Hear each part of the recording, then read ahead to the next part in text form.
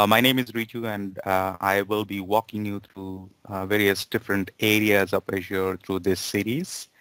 And this is the first of that series. And the main reason basically is to help you get started. So those who are already working on Azure and you are expert on Azure, have been deploying application, creating infrastructure, probably this is too basic for you. So I just wanted to set the expectation at the very beginning that this is meant for people who are new to Azure or planning to come to Azure or just thinking about Azure. And this is a purely demo intensive, so I will not be spending a lot of time using this slide, but I have uploaded this slide in this live meeting window, so you can get some of the resources which will help you get started. So to begin with, what I'm going to do, I'm going to share my screen. Let me share my complete desktop. So yes, so we have what I was talking about is that you can create a free account, which is basically free for 12 months. And once you create a free account, which is free for 12 months, you get a certain dollar value associated with it, which means like either you finish all the dollar value in let's say 7 days time, so you will not be able to use that as your account, or you use it effectively. Let's say you create a resource and delete it immediately so you don't incur a lot of cost. If you create, let's say, a virtual machine and keep it for a longer time, you tend to pay more. It's like electricity. So you can leverage that free Azure account for a longer period of time. So that's the duration is maximum up to 12 months, which is 1 year. So it's good for you to really open something like that and practice if you want to really practice Azure while learning Azure. That really helps. And what I talked about it is I basically went into Azure portal and use my login to log into this portal. And right now I am in my Azure portal. Now you can see that this Azure portal has got certain things loaded because I have created few resources. You can see the name of those resources over here. I would like to draw your attention at the left hand corner where if I click just home page. So what I wanted to really highlight over here is that we are trying to create some resources. But before we try to create the resources, let me know where each of the resources are placed. In Azure, it is like within a resource group. So every resource you create should go inside a resource group. Think of resource group from a Windows concept as a drive. So either you create a folder or a file, it should go inside a drive. A file cannot be outside of a drive, right? So resource group is like that. But you might be, as an individual, you might be having a lot of access within your organization from many different Active Directories. So you can see that I have got access to few different Active Directories, few different organizations. And if I select one Active Directory, and then I can see the list of Azure subscriptions I have got access to. I can select one or many based on if I'm working frequently on two of them, I can select two, and both the resources will come in this portal. So these are all customizable. You can also change the look and feel. People nowadays use a lot of dark theme in their editor, in their browser. So dark theme is quite popular. So you can see that we provide you 4 different color schemes. So you can select any one of them if you'd like to pick up the theme you wish to work with. And then you have got something like notification, which basically talks about like if you perform something and then that got successfully deployed or there is some issue, you get to see them. So it is on a current session based on when you have opened this browser. And then since then, if you are doing something constantly, it'll keep adding into this list. You can also clear this up if you are doing a lot of tasks and then you want to only focus on what is current. You can clear that up by yourself. However, it's in Azure. everybody needs to log in to do something. So once you do login and then you do something, Azure keeps track of that. And that's what we call as activity log. So if you want to see something historical or something, let's say, outside of the session of this browser, you can go back to in time and then see, let's say, what you have done yesterday night. So you can click on that activity log over here and then go into that.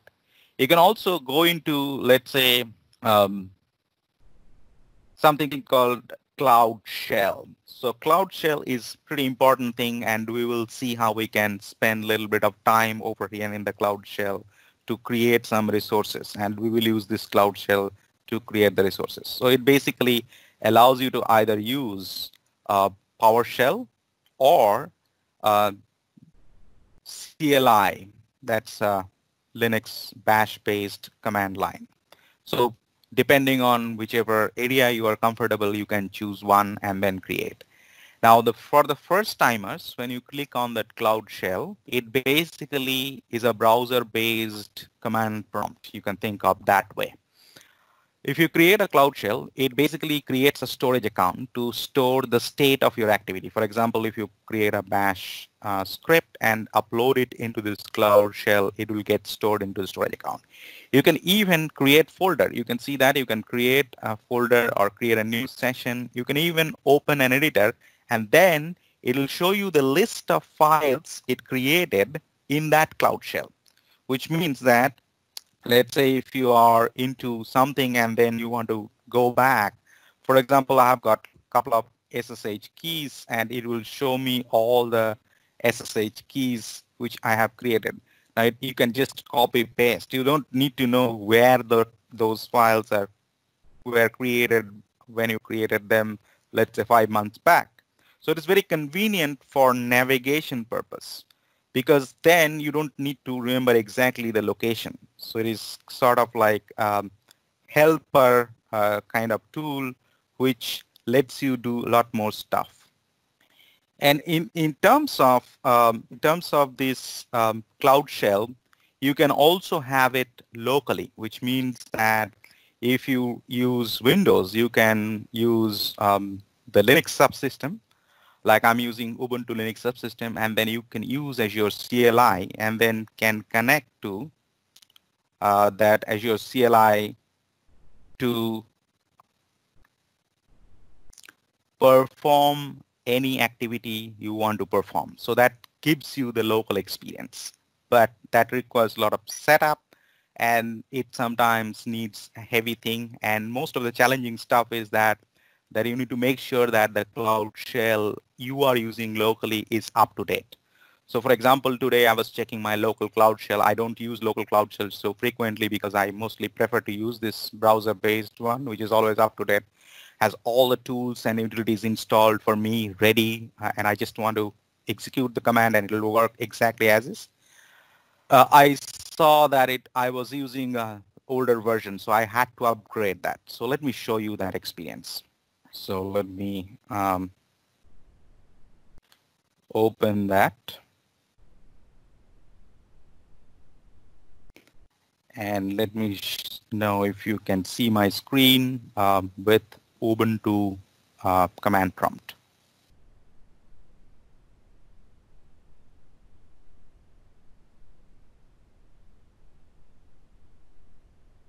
So you should be able to see my screen with Ubuntu command prompt, and I typed az-version, and this will tell me what is the current version I'm using, and that should match with the Cloud Shell.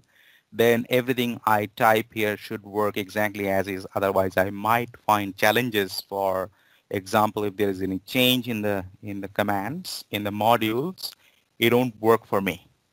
So this should be 2.9. As I remember today morning, I updated that. I was having 2.6. So you just need to make sure that if you're using local copy of that, it is up to date. So this is 2.9. You can see in my screen, it is showing that I'm running 2.9.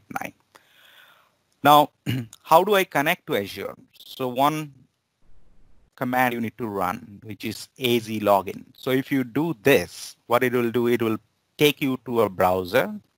And in that browser, you enter the Azure credential. and this will generate a device ID. And then in the browser, you have to also provide this device ID. That's how your local prompt is getting connected to Azure. So you can work with Azure in many different ways. That's what I wanted to share with you. One thing is portal. You can go to the portal and create directly things like from there, which is good in terms of learning experience. But when you really deploy your application in a CI/CD in a DevOps way, you don't use a portal to create it. Nobody is allowed to really go and use the portal to create that. You should automate that. And this CLI really gives you that ability to create the automation. So I'm already logged into my session. It doesn't require login, frequent login. So once you log in, it can save in cache and it is alive for some time. So I don't need to do that because I just tried some time back. So what I can do, I can show you all the resource groups I have created. So let me just show you a few commands. But before that, I just type AZ and then press enter. What this will do, this will show me the list of Azure commands which is installed, which I can use in my local machine, right? So at the end of the day, if you want to talk to Azure, you need to leverage REST API. And these are the command utilities which basically wraps around those REST API calls for many different activities. So if you see on top, it has got account, ACR, AD, and then respective meaning of each of the modules or the commands the CLI is using. So if I am working with, let's say, resource group, which is the first requirement for anything I want to do in Azure. So when you create an Azure account, first thing you need to do is to create a resource group to be able to create a resource. That's the first step. So let us try doing that. Let us first see what all resource groups I have. So that's a way to browse things. So for example, I say AZ group. Group stands for resource group. And then I want to see the list. Now, if I say like this, it'll give me a complicated JSON-based output because that's the default output format. You can change the default output format. However, if I just type enter, exactly leaving it as is, it'll give me all the resource groups, their location, their name, etc. in a JSON-like format, and then it'll be dumping into the screen. I want to make it more better readable. I want to show you those steps. So you can see that it's a purely JSON-based output. And if you notice the last one, this is one resource group, highlighted one, and that contains basically the name, location, properties like whether my provision is successful or not, etc. So I will pause for a moment for you to really observe how that really looks like. So these are all different properties. Now, not all the properties are so interesting to you. So maybe you want to have, let's say, a tabular view, which is kind of better and concise. So if you want to retrieve the view in a tabular format, you can just say output and then say table. If you say something like this and enter, this exact same output will happen, but in a tabular format, which is much more concise. But you can see that it removed few of the fields from that output. For example, it didn't show me the tags, neither the type. It only showed location, status, and name, which is good enough for me. Now I can see that there is a resource group called RGDel. I was supposed to create that resource group, but let's create something different. So if you want to create a new resource group, so how do you create that? You use AZ and then you say group, that's for resource group. And then you use a verb called create. And when you say create, you need to provide at least two things. One is the name. So I can use -- name and then say RGDel2. That will identify that I need to delete this resource group because that's creating something temporarily. And then you need to also mention the location where you want to create this. Now, Azure is located in 50 plus region. So you can choose any one of them based on wherever your customer is and closest to your business, etc. But it's up to you to select the region here. So what this is going to do, this is going to create a resource group in East US region, and resource group creation is generally pretty fast. Now, once this gets successfully executed, you will be able to see that resource group is created with a JSON output, which means then you know that you are successful because it said succeeded. And then if you run the previous command, which basically brings in the list of resource groups, you'll now see additional resource group called rgdel2. So now your resource group is created. Think of it like a drive. You have got a drive formatted, now ready to create files, folders, etc. inside that drive. Now we will do that. But before that, I would like to also show you few CLI stuff, which basically would help you going forward. For example, I was using something like group to create resource group. Now, if you are using it for the first time, you don't know what to do. So with the group, so you can say AZ group, and then just say help or -h, which is the short form of help. And if you do that, it basically tells you that you have got few commands within this group, right? So the command are like create, delete, exist, list, show, update.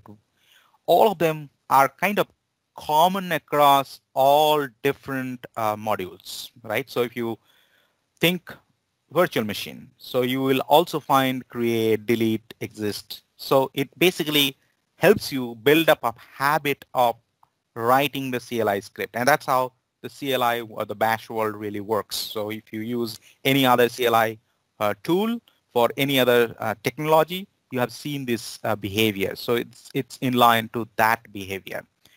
Now, if I go ahead and say that, hey, I want to, let's say, I want to create a resource group. So you say that this is group and then create, but I don't know what to do after that. So what parameter I need to pass? So you say create, and then you say help.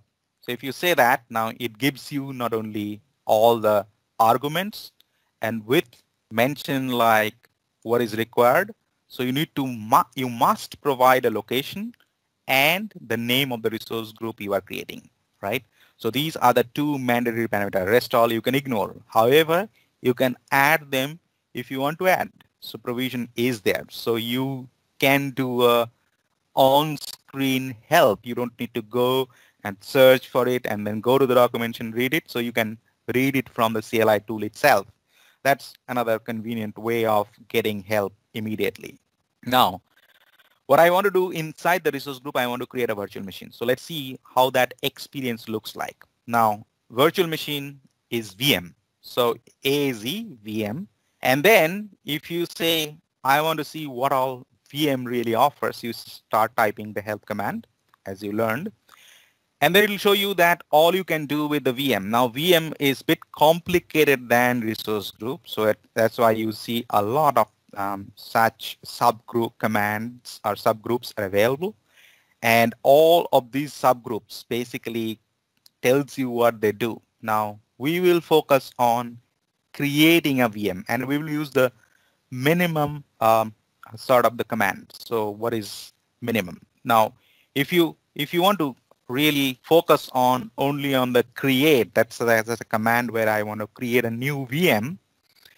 What you want to do is basically you want to go into your help text and you say create. If you type that out, azvm create -h, it'll tell you the help for creation of VM, which is larger than the VM help, because now you have all the options inside create. So think of it like a folder, subfolder, and inside that subfolder you have got all the files.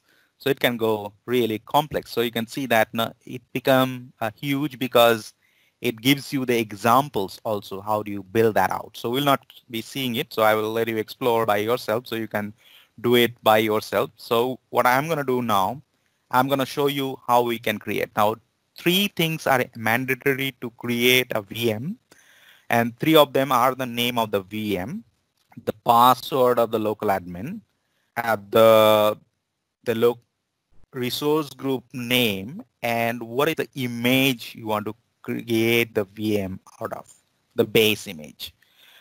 Now, to provide the name of the base image, you need to know what all base images you have. So let's explore what all images we have. So in the VM itself, we have the list of images. So you say VM image list. And then I will just type it out and it will give me the list of images. I just don't want to go into the detail, but I want to show what all images you can use in each of the region. And remember that these are the available images you can leverage. However, VM allows you to have your own custom image and then use it. So there is a different discussion. If we go into a deep dive session on VM, we'll talk about it. But just imagine that you have got list of images already available in Azure and you can pick up from there. And then we will pick up the one which is Windows Server 2019 data center, right? And let me use that name of the image. Now, to create a VM, what you need to do, you say VM and then say create. And then you remember that you have to first provide the resource group name. So the resource group we created RGDel2. And then you need to provide the VM name, like say VM del2. And then you need to give the image name. So the image name is --image. And then when 2019, I remember it because I did it, but you can figure it out from the list of images. So nothing to write it down. So let's say data center. Now, if I do that, the VM creation will take you back to my Azure portal and go to the resource groups where basically the list of resource groups are available, and show you the resource group which is created just now. And then I also show you that it is right now empty, right? So we'll go inside the RGDel2. That's the resource group I have created through the CLI.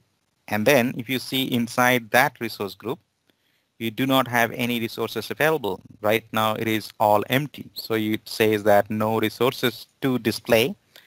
That clearly identifies that I don't have any resources. I haven't started the VM creation process yet in my CLI. So what I want to do, I wanted to have this window open side by side and have you see how it looks like when I really kickstart the VM creation process.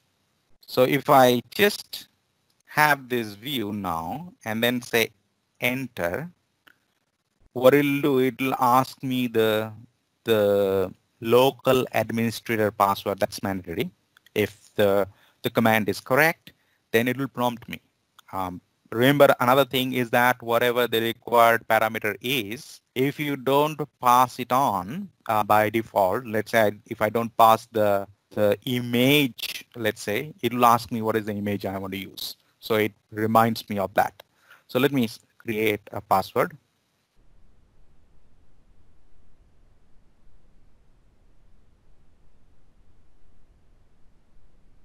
Once I kickstart this password creation process, the VM creation will kickstart. And the moment VM creation kickstart, it will start showing up the resources in the portal. So you will see a lot of resources as part of the VM. Remember that virtual machine itself is not sufficient.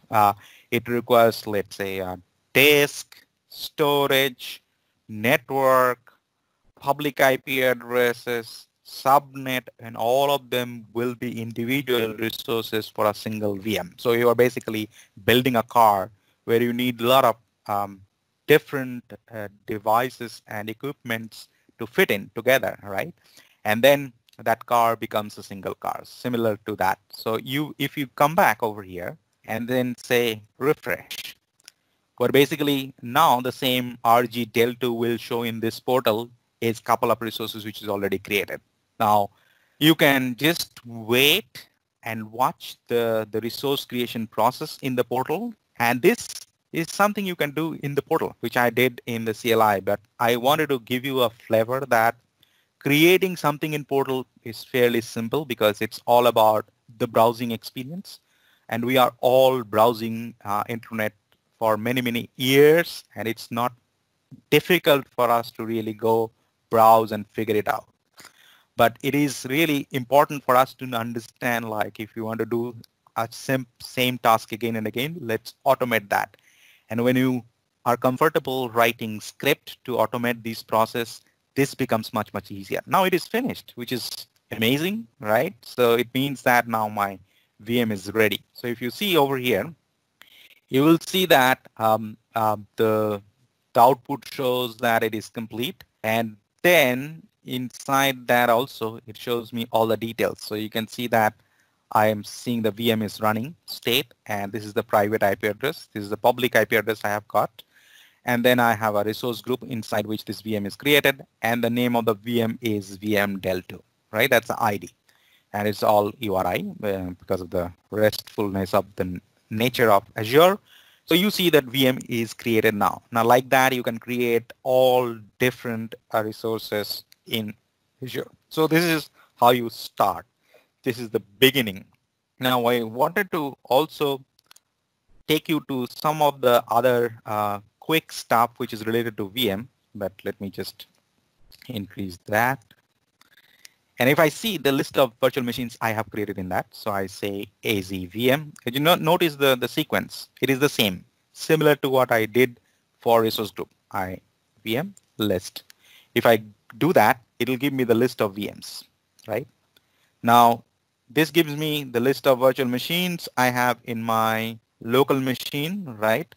And then it shows me all of them in a very complicated JSON-like output. So which is good because it gives everything, but it is not readable at times. So what I wanted to do, I wanted to probably filter that out and focus specifically to my own VM, which I just now created, right? The VM is the VM is VM-del2. So to do that, I can provide the name of the virtual machine and the name of the resource group, and then it will show me the list. So this is crazy. So you can see that in the command line, it shows all the VMs, which is kind of very complicated. So what I can do, I can just make it a tabular output, the same thing, and I say output table, and then it will strip that out detail and make a few columns out of all those columns, and then give me at least fewer things. But I may not be happy with the output, so I want a better output, which means that I want only my preferred column. For example, I want the name of the VM and the operating system of the VM. So I don't get that from the default table output. And if I want to really get that from this output, what I need to do, I need to really modify them. So let's try to see what all additional querying capability you get in the CLI script. So you can use query. Query will allow you to filter or change the view of your output. So for example, I want to see the operating system names. So to do that, because it is a list, so it is an array, so I have to get an output in form of array. So what I need to do, I need to get an output in form of array. This is a JSON querying format. And then inside that, I need to provide the property. And the property of my operating system name, if you notice here, is not the root property. It is the sub property. So basically, if you look into here, that is under something called a storage profile. This is storage profile. This is the root property within the JSON. And then not the data disk. I have an image reference within the storage profile. And inside the image reference, I have got the SKU, right? Which basically tells me what is the image I'm using. So if I want to go into that level, what I need to do, I need to use that all of them into this. So I have to say OS, that's the operating system, that will be the name of my column. And then I say storage profile You have to provide the right casing profile. And then you remember that we had something called image reference. It's always camel case. And then skew is small. It should ideally show me a tabular output of all the VMs and with their operating system only. So I can bring in their names as well. If I want to bring in their names, I can bring in their names. So now you can see only the operating system of my VMs are getting displayed over here, right? Which is mean that I can now filter this output. I can add additional column. Let's say I can say I want to also give a name, and then I say name. And that will give me the list of names and their operating system. So name of the VM and the operating system. So you can literally change the way how it should look like. So this is how you play with CLI. And these are all common way of doing it. You can even do a typical Linux type of grep. Let's say I want to grep data. Wherever I have got data, it should show me. And then it will show me the list with only the data center operating systems. And then if it finds, and you can see that it finds all of the output which has got data inside it. So either in the name or in the operating system. So you can do all the Linux type of activity in this command. So this is what I wanted to share with you and talk about it.